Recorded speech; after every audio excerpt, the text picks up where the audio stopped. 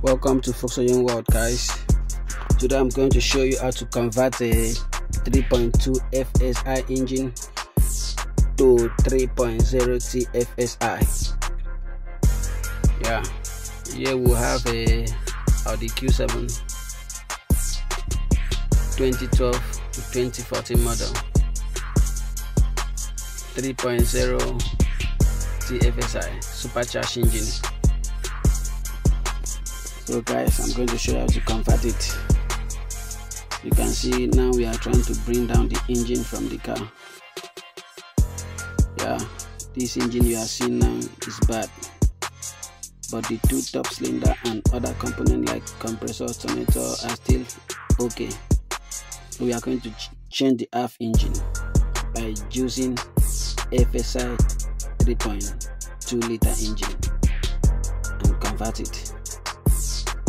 Here we have 3.0 TFSI, the old engine. Here we have a 3.2 FSI engine. TFSI engine costs about 1.5 to 1.8 million naira in the market, while FSI engine costs about 450 to 650,000 naira in the market. By doing this, we are going to cut off a lot of costs. So guys, please look at what I'm doing very well so you understand it. We are losing out the fuel array. We've already lost the manifolds. We are losing out the fuel array now, so that we will transfer it from the TFSI engine to the FSI engine. So that's what we are doing now. I'm starting the TFSI engine now on the FSI engine. We are building the FSI engine to become TFSI engine. Now we are bringing out the top cylinder from the TFSI engine. You can see what I'm doing now. I'm taking out the top cylinder. Also transfer the thermostat casing to the FSI engine. Now we are losing the air vacuum from the TFSI engine, so that we'll transfer it to the FSI engine to make it become TFSI.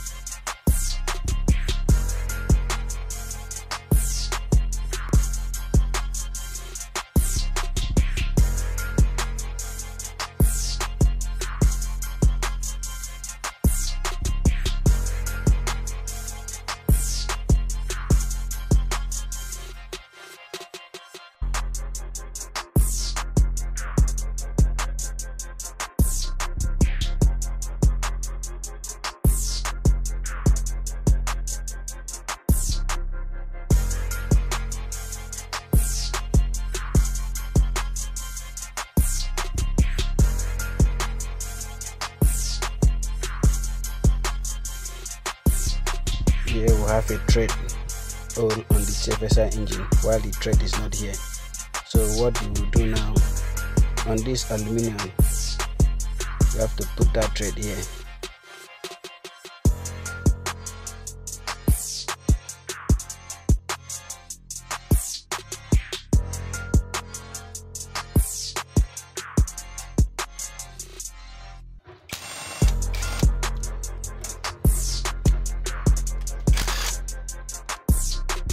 At this point, we are losing out the top cylinder from the both engine. So what next to do is to start losing the back cover from the TFSI engine due to the starting sensor, because the FSI engine, the starting sensor is on the gearbox, while the TFSI engine starting sensor is on the engine. So look at here, we are losing out the cover. We already removed the starting sensor, so this cover will go to FSI engine.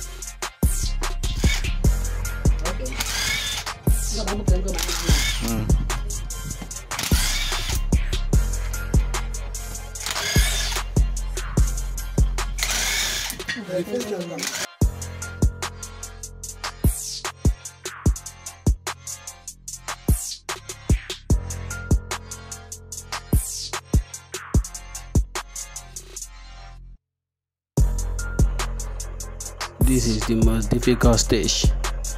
Here you make no mistake. No mistake here. I'm losing out the sprocket now.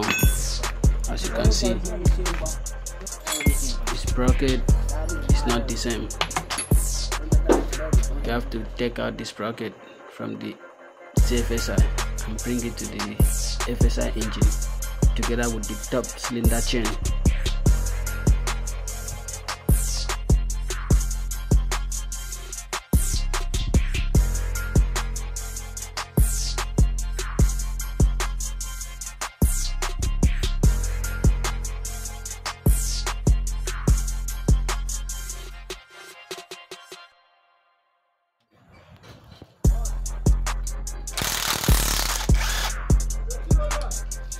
Yeah, big boy.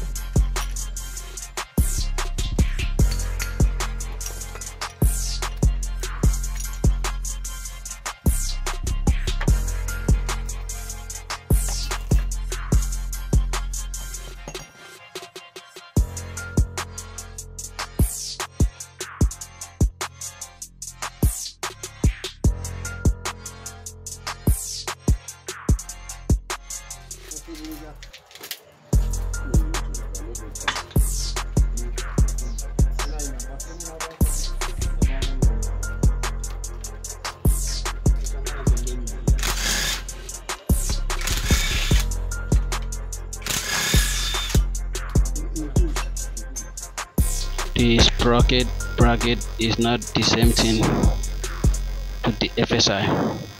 Look at it, take a look at it. This is FSI sprocket bracket. You see how it look like? And this is TFSi sprocket bracket. So now we have to lose it out from the TFSi, then take it to the FSI.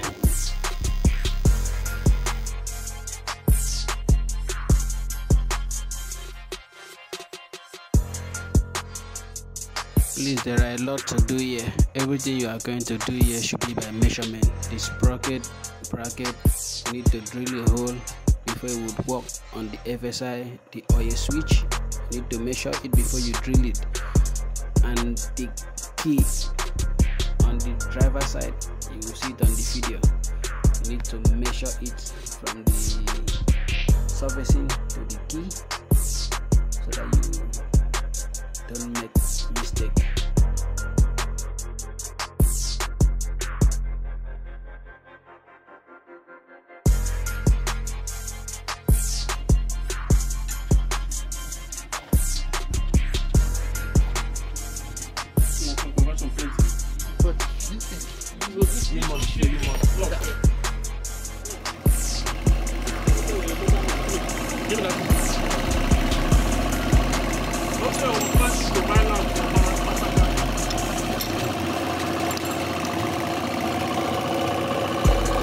Straight to handle.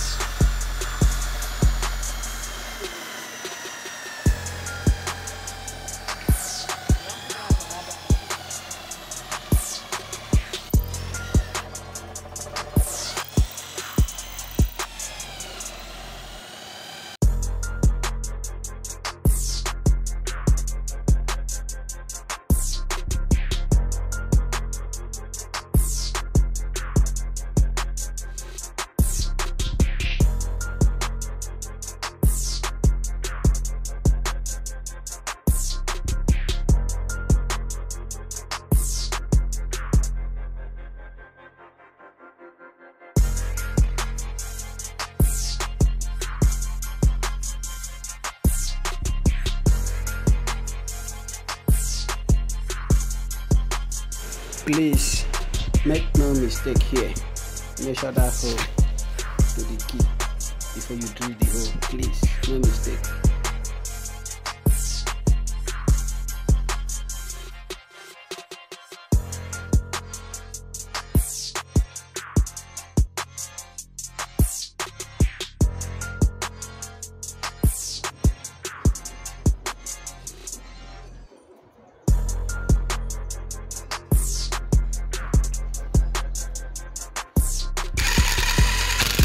Here I'm tightening the TFSi top cylinder on the FSI engine.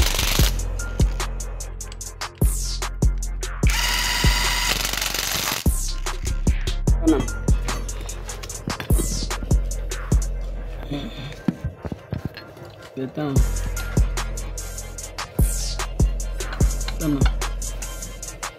Turn up. Nice. See anything now. You turn on. It's okay. Come back. Come back. Come from small. Done. That's the time in there. Turn the engine. Go up. Turn and go up. Turn on now. Hook back. Can't go the other side. Hook back. Alright.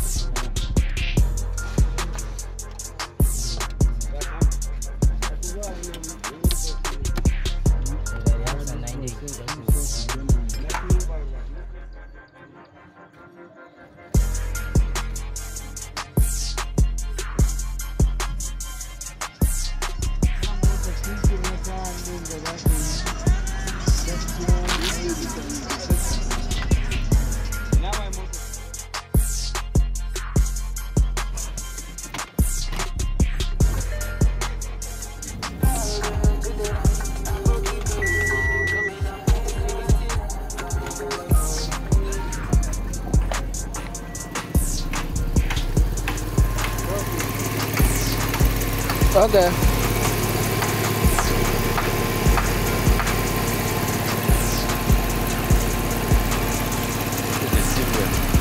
Perfect. Yeah? Perfect.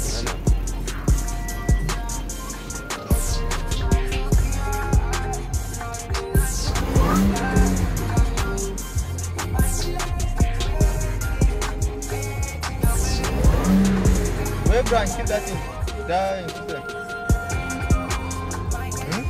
Keep that in there.